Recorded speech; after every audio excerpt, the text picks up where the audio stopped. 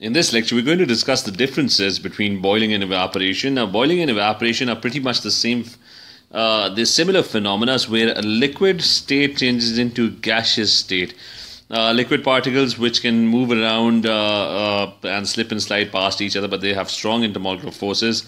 They become energetic and they change into gaseous state where particles have more energy and they are able to move freely in all directions. So in both cases, in boiling and evaporation, a liquid changes into gas.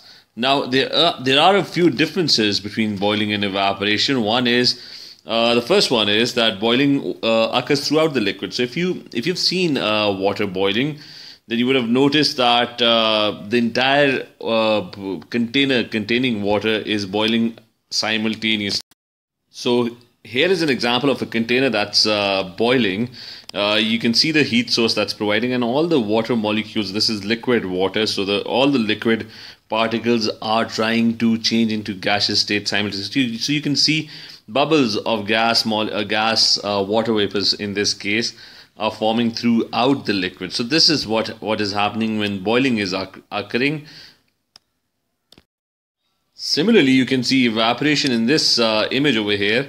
There's a lake shown, and evaporation is only occurring at the surface. You don't see gas molecules forming everywhere. It's only the surface molecules. For example, in this image, the particles at the surface, they are changing into gaseous state, and you can see steam forming over here, water vapors. You can clearly observe the water vapors, but the change in state is not occurring throughout the liquid, only at the surface.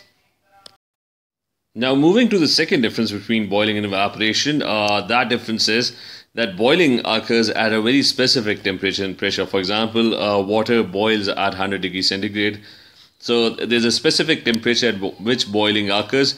And it also needs a specific heat source. For example, you can see this image over here. Without this heat source, it's a burner at the bottom of the container. Without this heat source, this boiling is not possible. So it needs a specific heat source. Evaporation, on the other hand, could occur at any temperature or pressure. So, for example, if you see this image of the lake, evaporation would be occurring at night as well. It would also be occurring in the day as well. So there's no specific temperature needed. And even without a very specific heat source, evaporation could occur. The particles could collide and bump into each other, and they could gain enough energy from each other without any external heat source.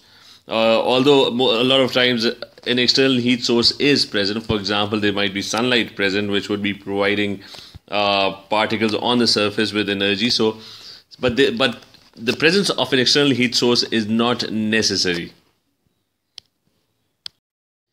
The last two differences between evaporation and boiling is one is that evaporation is a very slow process. It's a gradual process. So if you throw water on the floor, it's going to take some time for the water to evaporate. On the other hand, if you take the same water and put it on a stove in a container and you try to boil it, it's going to happen very, very fast. So boiling is a fast and violent process, whereas evaporation is a very gradual and slow process.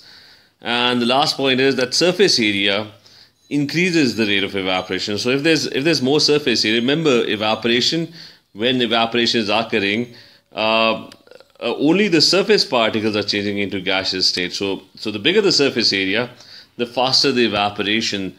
So if you throw water on the floor, the surface area of the water on the floor increases and the evaporation is fast. But if you keep the same water in a glass, the surface area is not that much. So evaporation is slower. So surface area, or the amount of surface that is exposed, or the amount of particles that would escape through the surface, the bigger the surface, the faster would be the rate of evaporation. Meanwhile, surface area has no effect on the boiling speed or the rate of boiling. Surface area is not a factor when you're trying to boil a substance.